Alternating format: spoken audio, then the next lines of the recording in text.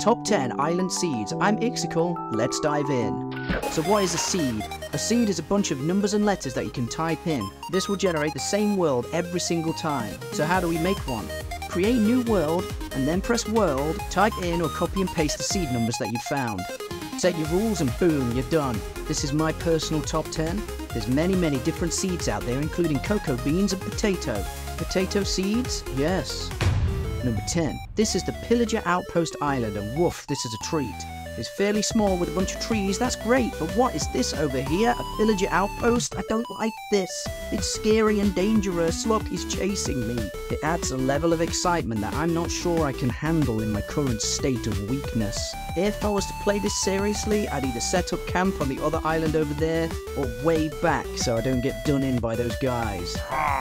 Ooh, look, there's some prisons down there. Maybe I can bust some of these creatures out and use them in my own base. Plenty of opportunity here for scavenging later on when you get a bit stronger.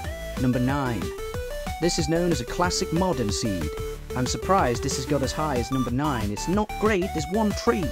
I need wood for sticks and doors and window frames and cool stuff. There's no trees in the nearby area either. I've checked with a telescope. Look, there's nothing. It's got potential for a nice fairy tale castle in creative mode, that's cool. That is nice. But for a survival player, this is a nightmare on legs, with no legs. It's really challenging. I would struggle to not want to leave the island to find some kind of tree. How can I even grow apples? I've got to bash the tree in a little bit, the sacred tree. I don't want to damage him, he is the only friend, I'm sorry. Other than that and the 2 cows that inhabit this island, I would struggle playing this in survival mode.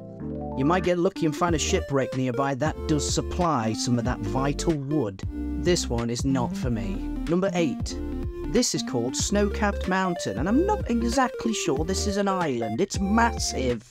I've just spawned in. Look at this water feature. It's chasing me. There's a nice opportunity for a side house, and I'm sure you can have something in the valley down here.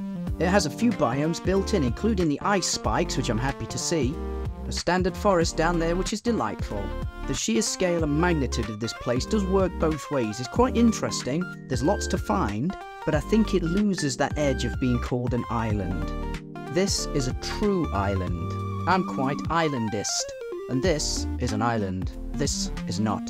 This is more like a small country. It will take you an hour to boat around. But it does look beautiful. It's quite a nice biome. I'm happy to have seen this one, but I don't want to give it a higher spot in the list. Number 7, Jungle Cliffs. Oh whoops, I started on the top of a tree here. This is a good biome, I like it. It's islandy, it's not too big, it's got a bit of exploration going on. There's some danger caves, we like danger. But we also like vastness of peace, especially in the beginning of a survival mode experience. It's got some watermelons, my favorite. Some gravelly bits interspersed with jungle trees. I like this biome seed, it's quite tasty. A lot of potential here to make a jungle stronghold. This is amazing, you could be a pirate here, that's what we want. The hollowed out gravel bit is quite good. Look at the things you could do here. You could have a dome structure. Yeah, that's what we need. Hi, look at my eyes. They're blue. And talking about blue, doubloons. That's the type of money that pirates use on jungle islands like this. Number 6, the Dark Forest. I love this biome. I always thought it was fantastic. The chunky trees and the weird mushrooms that grow with them. It's lovely. You know what? Let's make mushroom soup. Oh wait, you can't pick the mushrooms from the tree, that's a mushroom, but this is a tree mushroom tree. I'm mad disappointed with that. How do we make mushroom soup? We need red mushrooms and brown mushrooms and a bowl. Luckily there's wood here. Mushrooms I've got to find in a cave later, I'm too scared. But that's worth doing. That was lovely, and this island has got tons of potential. I can see a really big castle at the top, majestic and decent. I like the exploration as well with the secret caves sort of halfway down. This is a good one. But it's not number 1, that's reserved for a super secret that you can probably find, but it's secret. Let me know what you think is the best island seed in the comments. I'm going to try it out. Number 5, this is a Mesa Cliffs. A Mesa Cliffs? Either way, it's really cool. I like this. Look at the patterns on the rocks.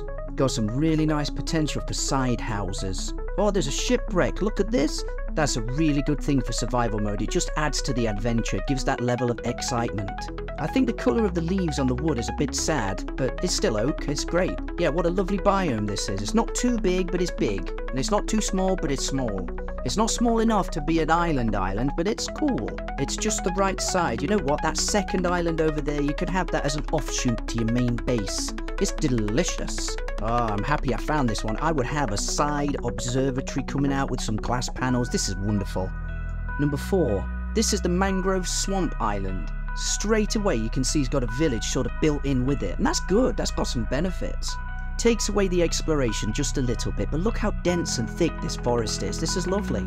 I could imagine a big pyramid type building coming off this. This is one of the best seeds of the game. I know a lot of you don't like the village in the beginning, and I can agree with that. I like to find the village. It would be wonderful to get on the boat, row out to find a village somewhere else. That would be amazing. But you know, oh well, here it is. You could destroy them, but for what it's worth, it's got some benefits having a village in survival mode, so that's cool. I quite like the mangrove roots, and the trees look good. This pink colour for the planks is quite good. Having a little mangrove house with all these pink bits, that's nice, isn't it? Number 3. Jungle Temple. I can't believe I've put a jungle one in the top 3. I like this. It's not too big to be silly. It's got an exploration kind of weird thing in the middle with the temple. There's a parrot cookjack, and it's just the right size. I like that sheer cliff again. I can have some observatories, and look down here, that's a pre-made garden. I can have a nice garden here. The expanse of water around this just makes it that full island feeling. It's like a pirate base again. It's really cool with the jungle theme. In survival mode there's no trouble. Coal is just there, look, right in the gravel. Perfect. You could have a nice tree house as well. That is absolutely perfect. A tree house overlook island stronghold. There it is. In survival mode, I'd want to set up with a little base over there, build it up, maybe start in the temple, just go straight at it. Here I am, this is my house. What a fantastic island biome. What can possibly beat this? Number 2. This is a Taiga island. I always thought it was Taiga, but it's Taiga.